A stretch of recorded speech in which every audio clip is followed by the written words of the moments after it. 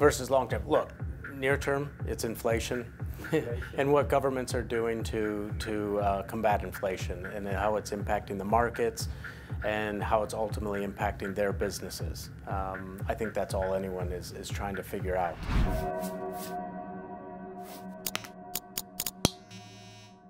Yeah, no, it's a very good question. So as you read, we're a global consulting firm focused on helping companies manage crises, manage transactions, think about business transformation, and we do that globally. So we've been visiting Korea and Korean business partners and potential partners, helping them understand how we can help them in other markets, and at the same time help U.S. and European companies address issues in the Korean market. Yep, no, it's a very good question.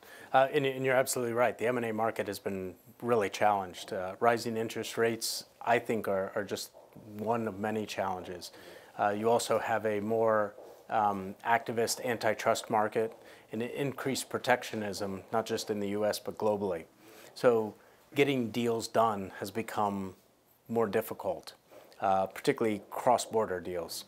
So what I think you'll see is more in-country deals, local deals happening. One of the bright spots, though, has been actually, I think, the strong dollar. And so the strong dollar might actually make companies outside the U.S. attractive targets for U.S. companies. But ultimately, interest rates are weighing heavily on companies' ability to do deals, raise financing to get those transactions. There's a ton of cash sitting on the sidelines waiting for some of the uncertainty to take place. Could it happen later on in 23? Maybe. More likely 24, if not 25. And that's when you'll see transaction volume start to pick up. I think what's weighing on the markets just as much is increased regulation and protectionism across the board. And so for companies looking to do deals, I think they're going to have to think regionally in terms of certain industries where there'll be less protectionism, consumer, certain industrials. I think when you get into certain technologies, artificial intelligence, semiconductor production, those are going to be very difficult to do transactions in over the near term. Not because of liquidity, but because of increased protectionism. So other industries, I think, will be more attractive. Perhaps transportation, perhaps consumer goods, where I think not only the liquidity will be there, but you'll have governments more willing to allow those businesses to move forward. Yeah. Look, I think you're absolutely right. We've been through a liquidity bubble, and it hasn't just been within the last 2 or 3 years. It's been building for many, many years. From time to time, there's always a reset, and I actually think that creates opportunities for even some of the tech businesses who saw extreme valuations. They've now been normalized. I think normalizing of valuations is good for the market and good for growth. And so what I would say to companies that are experiencing that transition and have now reset their valuation, this is an opportunity for them.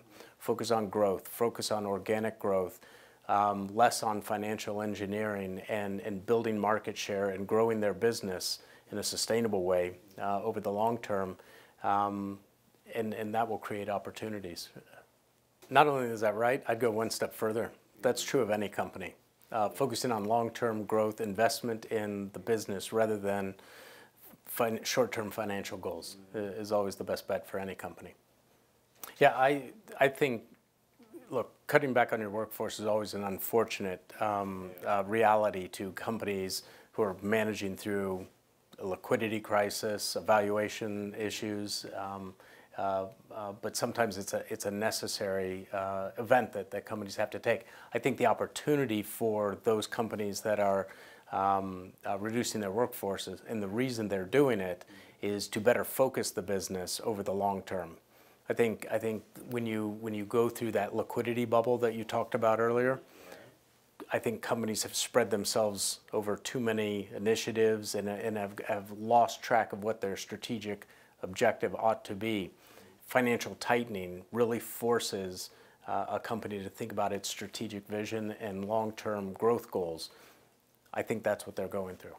Return to normal. That's right. That's right. Look, I think when those companies went public, they had a very clear direction on where they were headed. I think in an era where there's easy money and it's very easy to raise capital, I think companies lose track of that focus.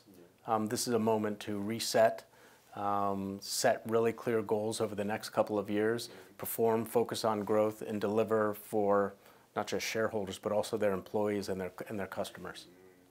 Versus long term. Look, near term, it's inflation. And what governments are doing to combat inflation and how it's impacting the markets and how it's ultimately impacting their businesses. I think that's all anyone is trying to figure out, whether you're in financial services, whether you're in energy, healthcare, tech, and telecom. I think that's the near-term concern that everyone's talking about. Long-term, I think it's sustainable growth. Sustainable growth in terms of